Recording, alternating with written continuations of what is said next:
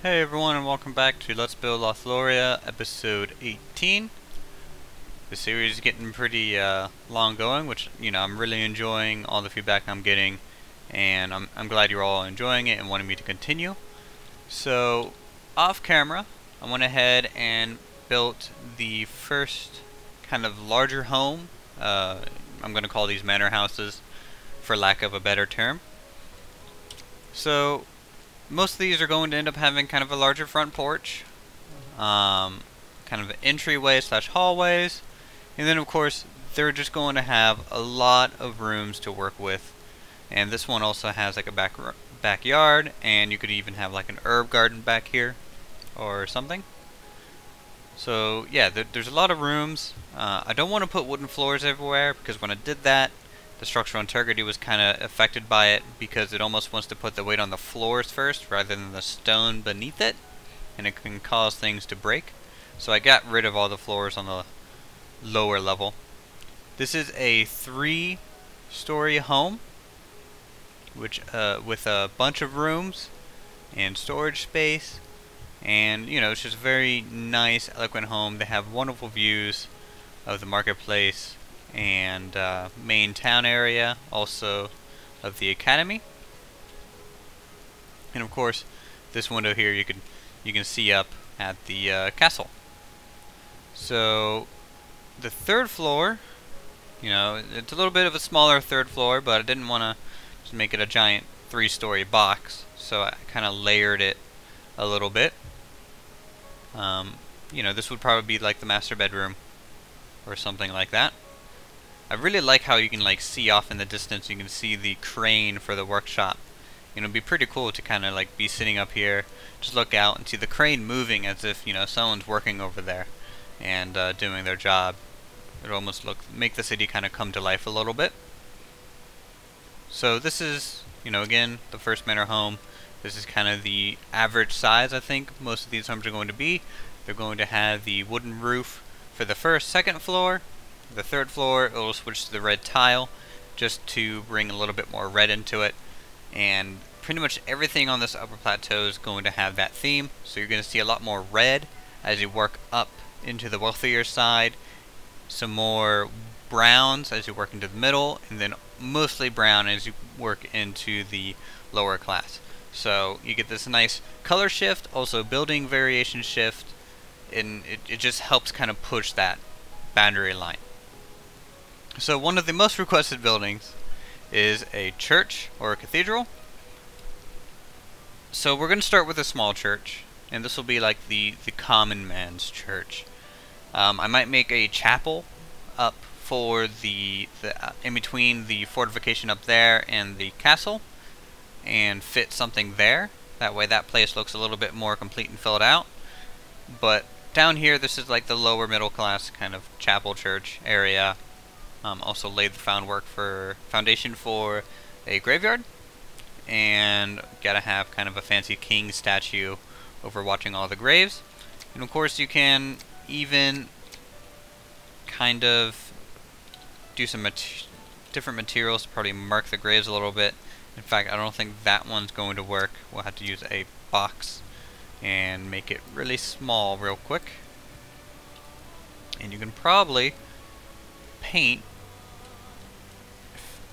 Man, the box voxel is so hard to paint for some reason. It just doesn't want to grab it. I don't know why it's like that, but I wanted to paint like little lines to mark each grave, but that might be something I try and work on later. That's just a minor detail. So the church is, I'm going to go ahead and set up my hotbar. It's going to be a lot of stonework and some arches, of course. It has a minor curved bit at the end, and yeah, it should be pretty fun. It's going to be a simple little thing initially. And we'll need probably a wooden floor as well. So we're going to go ahead and just drag the floor out, like so.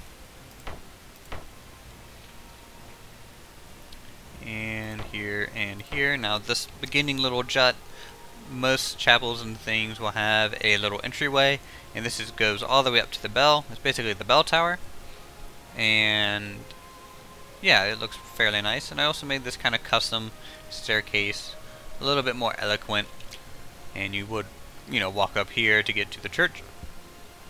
It is very steep. Sometimes I don't like how steep these curved stairs are, but yeah, it's what we got.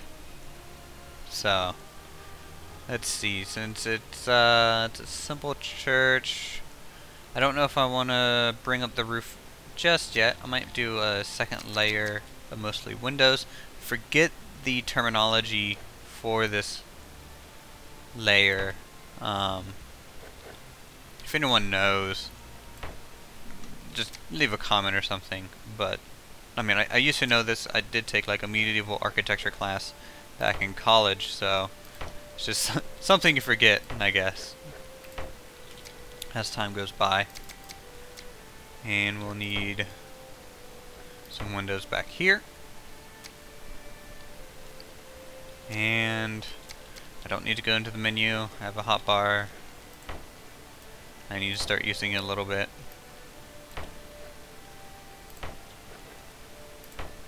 We'll go ahead and bring this up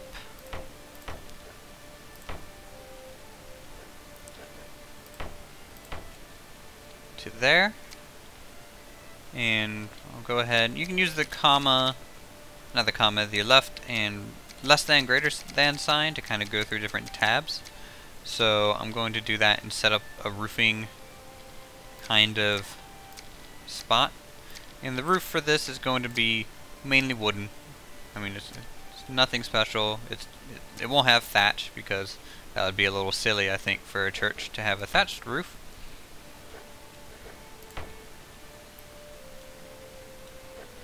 So we'll go ahead and throw these corner pieces. In fact, I'm going to go ahead and drag it out the whole length. That way you can see the ribbing. Doing things like this can make certain buildings look a little bit more grand in scale. Though I'm getting a bit of an issue placing that spot there. We'll try and drag it out just a little bit more.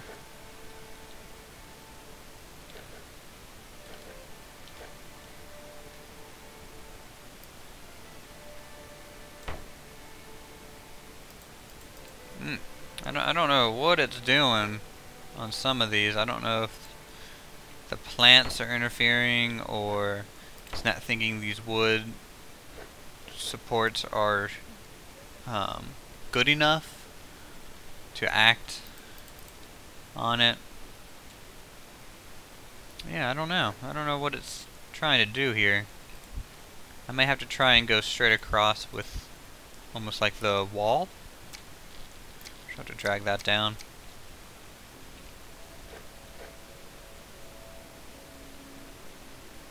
And these will probably be X's, I'm thinking.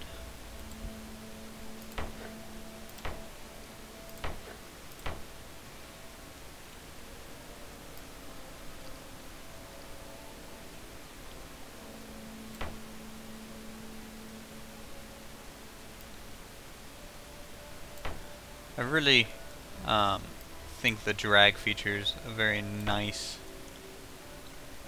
addition to games like these, especially in creative mode. Survival mode probably won't have this feature. You're gonna have to lay everything by hand, but that's what makes it, you know, just a little bit more satisfying sometimes to build a giant structure in survival mode. It's just a really rewarding kind of feeling. So we'll need these support pillars kind of jutting out, I think. That needs to be on the other side. Or that. Yes, that side. Just like that.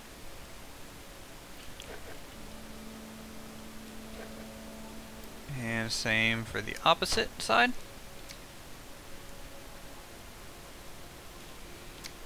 In fact, we'll probably need stone pillars as well here to make it look like the stone just carries across.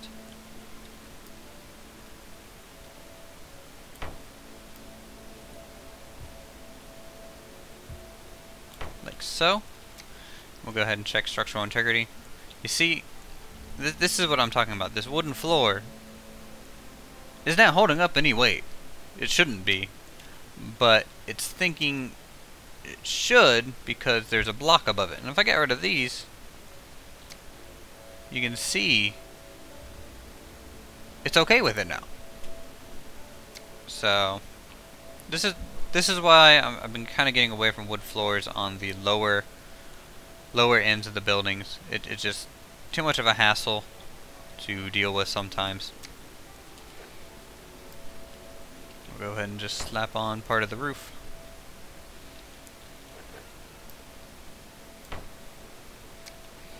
And I'll add buttressing on the sides just a little bit. Just normal kind of straight edged things like this.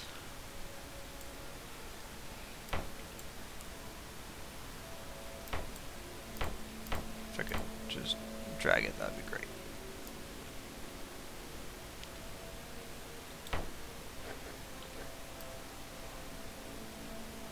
And so this way it looks like it can really hold the weight of the building. And just adds a little bit more detail. That way it's not just a solid box. So there you go. You get some nice ribbing on it. The front facade, I'll probably do... Oh, I already have this on my hotbar. Something like this to match kind of the entryway of the staircase.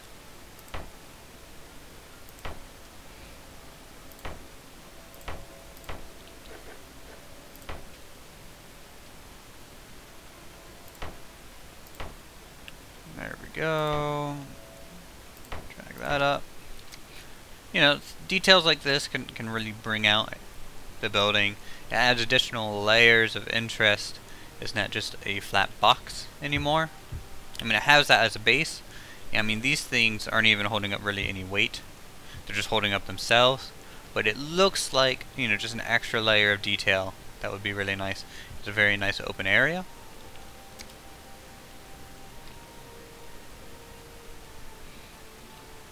And then go ahead and bring these up as well.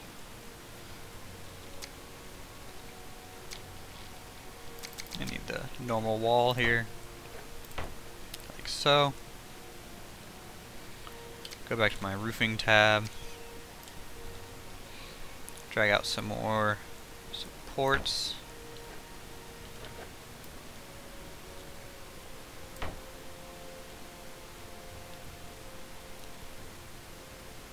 Now this area is going to need something here, just so I can lay supports down.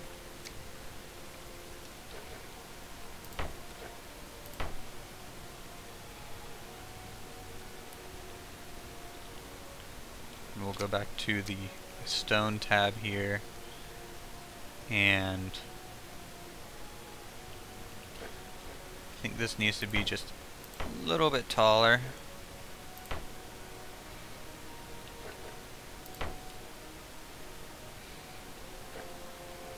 And in fact, I don't think having those wooden supports are necessary, I guess, if this stone front is going to be taller. It's just going to have a flat top here. I'm not going to bring it to a peak because it's not really a perfect square. You know, it'll probably look a little wonky. But normally it would probably have its own little roofing.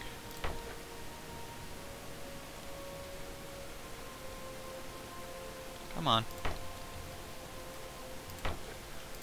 There we go.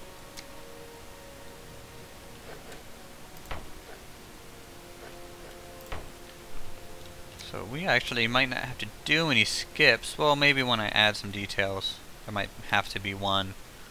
But, you know, this one actually looks like it's on track to be a 20-minute video, which is good.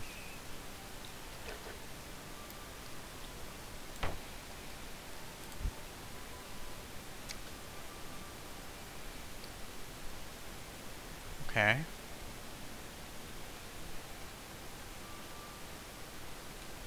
Not looking too bad if I say so myself. Let's see if we can't drag this out.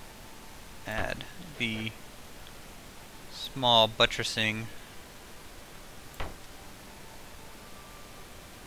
I did that wrong. Well, luckily these kind of grave markers are there, so I don't have to worry about it. The buttressing that I just added incorrectly won't interfere with anything. Just keep dragging these back and forth.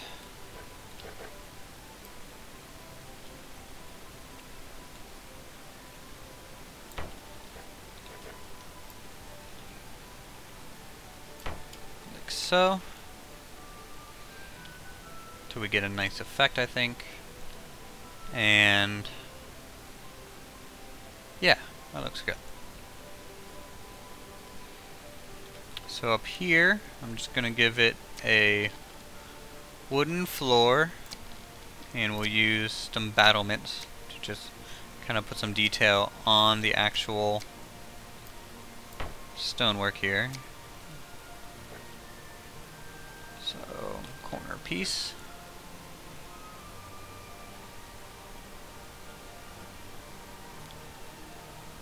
Doesn't seem to want to work with the corner piece, which is a shame.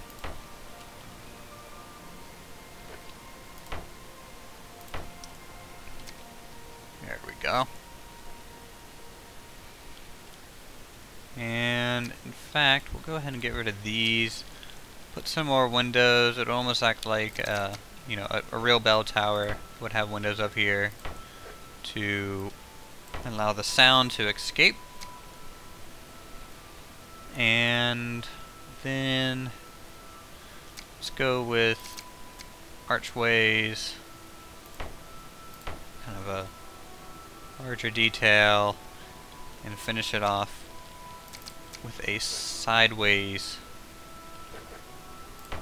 column, like that.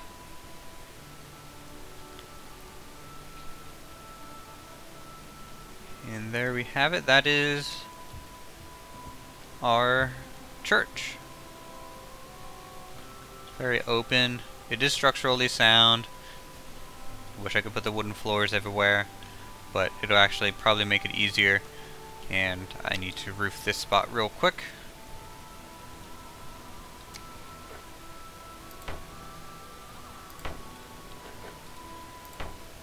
I don't want to mix the colors of the roof, so basically I'm going to have to handcraft a wooden support here to make it curve around, and I'll do that off camera here in a second.